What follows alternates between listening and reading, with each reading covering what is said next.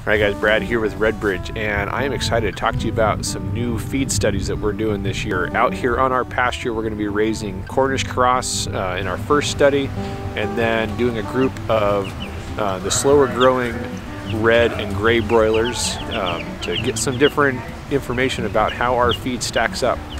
We want to know. We've been told some great things out there by all of you, our different farms that have been using our feed for many years, and while we love having that information and we want to continue to hear that information, we want to really be able to put pen to paper and understand exactly what that looks like. So what we've done is we've gone ahead and ordered on this first batch 54 Cornish cross. We've put them into 3 groups of 18. One group is going to be done completely on a conventional feed. It's a soy and corn based diet. It's basically your cheap feed that you go to your local feed store and get.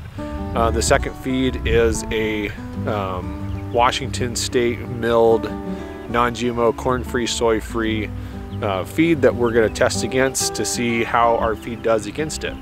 And then the third feed obviously is our starter and our grower rations that we're going to be producing on. So we're excited to see what this what the numbers are going to give us. I want you to stay tuned and continue to watch our Facebook page and our YouTube channels and see how that plays out. We're doing weekly weigh-ins. Every single bird that we have has been banded with a number, so we can track its weight throughout the whole process. We can understand how its individual feed conversion is. And then at the end, once we're done butchering, we're going to process everything ourselves.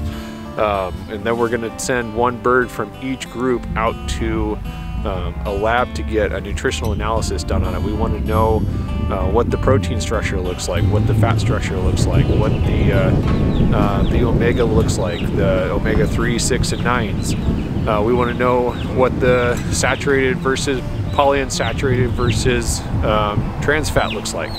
I want to have all that information so that we can better share that with you, our customers, so that you understand, so that you can then take that to your customers as they buy your chicken, and you can understand what they're getting when they buy your meat.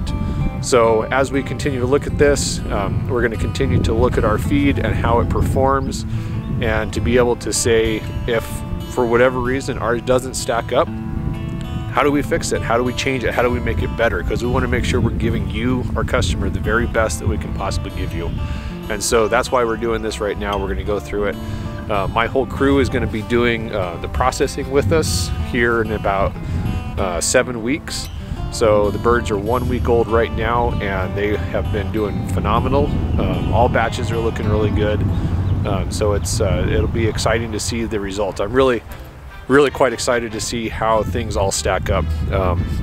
I've raised thousands of birds over the years, but I have never been able to raise them quite like this, where we have data coming in so significantly, where we have all of the different, we're weighing every single week.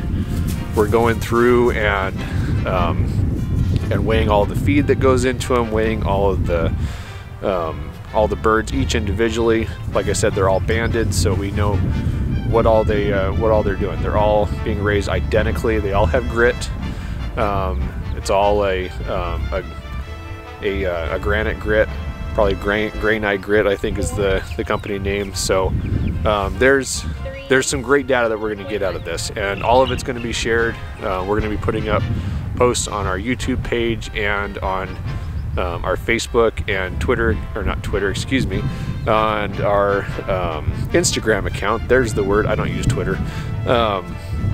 And so we're going to go and share all that information, because we want you to be able to know exactly what you're getting when you come and join with Redbridge. We're just really excited about this new study that we're doing, and we look forward to sharing the information as we continue to go. It's been enlightening so far. Stay tuned for more, and we'll keep posting.